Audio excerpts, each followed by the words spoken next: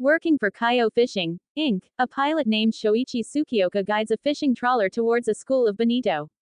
Koji Kobayashi, another pilot, faces engine troubles and makes an emergency landing on Iwado Island.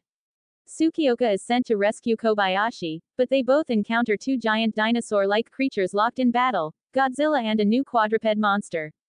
The pilots escape as the monsters tumble into the sea. Tsukioka and Kobayashi go to Osaka to help drive. Yamane and the authorities investigate the encounter. The new monster is identified as an ankylosaurus and is named Anguirus. Dr. Yamane shows the authorities footage of the first Godzilla attack and notes that it was killed by the oxygen destroyer, but its inventor died, and that there are no proven countermeasures left against Godzilla. Dr. Yamane suggests issuing a blackout and using drop flares to lure Godzilla away due to the first Godzilla being sensitive to light.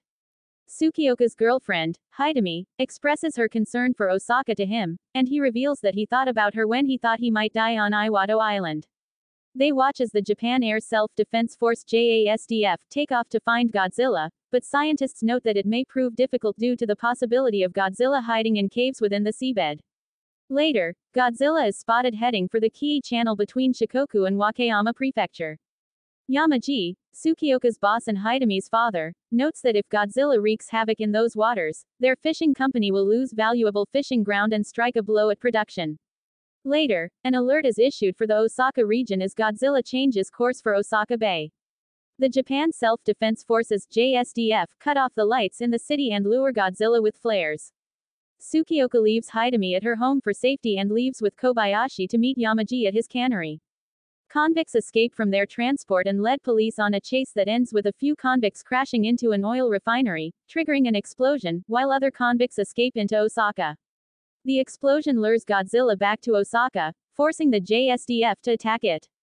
Attracted by the flares, Anguirus emerges and engages Godzilla. The monsters battle throughout the city, destroying Yamaji's cannery and killing the convicts in the process. Godzilla kills Anguirus and returns to the sea after burning the body with its atomic breath.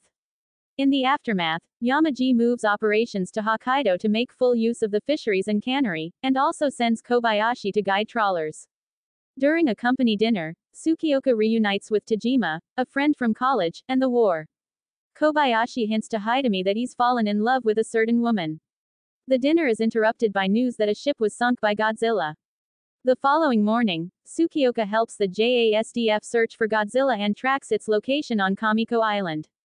Kobayashi departs to aid Tsukioka but leaves his notebook behind. Hidemi peeks at the notebook and discovers a picture of her inside.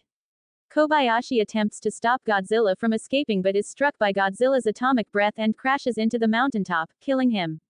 The crash creates a small avalanche that engulfs Godzilla, inspiring the JASDF to bury it with a bigger avalanche. Because they lack firepower, the JASDF return to base to reload missiles and Tajima reluctantly accepts Tsukioka's request to take him. The JSDF creates a wall of fire to block Godzilla's escape, while the JASDF triggers avalanches by blasting the mountaintops. Godzilla exhales one last atomic breath before being completely buried by the last avalanche triggered by Tsukioka. Relieved, Tsukioka lets Kobayashi's spirit know that they have finally defeated Godzilla.